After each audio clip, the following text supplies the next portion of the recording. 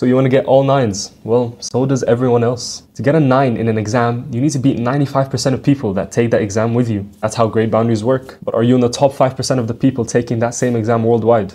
Well, here's exactly how to beat 95% of people and get all 9s in your GCSEs. Step 0 is the mindset. Do this right now with me.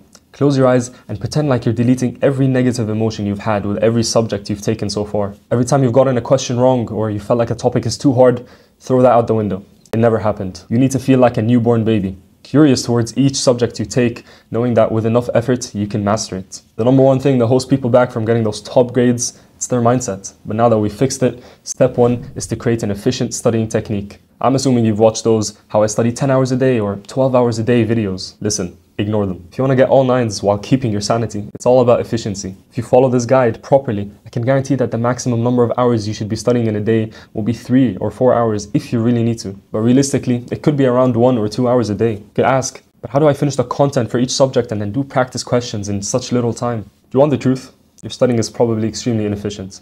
But so was mine at some point, so don't worry, here's how I fixed it. The thing that changed how I study was understanding the 80-20 rule. Knowing that 80% of the results will come from 20% of the action, all we need to do is just find that 20% and do it as often as possible. For going through content, that 20% could be making flashcards and then going through them periodically using spaced repetition and active recall. And once you've gone through the content, it's all about practice questions, doing as many of them as possible. All of the useless activities like reading and highlighting and coloring in your notes, we need to throw them out. That's why a lot of people think that they need to study 8 or 10 or 12 hours a day. But I could stare at a textbook for 2 hours thinking I'll put in a shift, but I've benefited nothing because I wasn't actively studying. But when you do active forms of studying, like making flashcards, going through practice questions, even stuff like blurting, that's when your brain is engaged and challenged. And that's where the benefit is. Now that we have our efficient studying technique, when do we actually study? I truly believe that whatever you prioritize in life will be whatever comes your way. If you prioritize scrolling through TikTok and watching Netflix for hours on end, that's all you're going to benefit from. But if you prioritize studying and you tell yourself, my goal for the next couple of months is to get all 9s,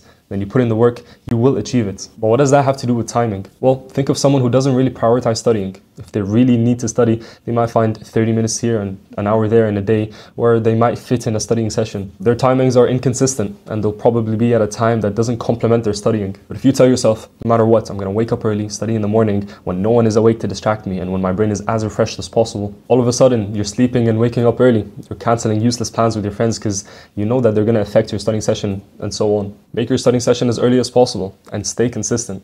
Because consistent actions is what breeds success, not short bursts of motivation. You also need to remove any major distractions from your life. I'm not saying become a robot and have no fun. I'm saying have fun and relax in a healthy way. Don't relax using Instagram and YouTube and TikTok and Netflix because all they do is just shorten your attention span. If I'm scrolling through social media for 5 hours a day, my brain could be up here in terms of stimulation. Then how do I expect it to go down here and stay down here when I'm studying? That's why, especially during an exam season, a lot of social media apps, you just have to delete them. Find a way to minimize all of these dopamine receptor fryers. And if you don't know which ones they are, just check your screen time. It will probably be the ones you use the most. Replace them with hobbies that actually relax you. Go on a long walk outside, do a sport, go to the gym, and so on. Those habits, they release dopamine in a healthy and sustainable way that doesn't drop all of a sudden. So when you go back to studying, you can focus. I'd recommend listening to the Huberman Lab podcast for an actual in-depth explanation of this. Now here's some things that you need to avoid to get those top grades. The first one is studying with your friends. I don't know why this one is as common as it is. You and your friends get together. You meet up in a cafe or at a library to study. You might start off well. Start doing practice questions or going through flashcards until one of your friends starts speaking and they tell you what they did last week. An hour or 2 passes by until you realize that you've been talking to your friends instead of studying this whole time. Does that sound familiar? That's why I always separate between studying and socializing. You could say, but no, it makes studying more fun and bearable, so I'm more likely to do it and enjoy it. But what happens when it just stops becoming fun? Are you also going to stop studying? We need to have discipline. Instead, I reserve time for studying efficiently on my own. And then I reserve time for socializing with my friends and going out and so on. And you know the beauty of that is, every time I'm out with my friends, I can actually enjoy it. I'm not thinking in my head, oh, I should be studying right now, because I know that I've already ticked it off earlier. Another mistake you should avoid is treating every subject the same. Now, every subject is nuanced and it's a bit different, so you have to approach them differently. That could sound obvious, but we don't really treat it like it is. Some subjects you're just gonna have to rely on banging out as many practice questions as you can, like math, while in other subjects you're gonna have to spend more time memorizing the content. I've made videos detailing how I studied for every subject at GCSE, so check those videos out.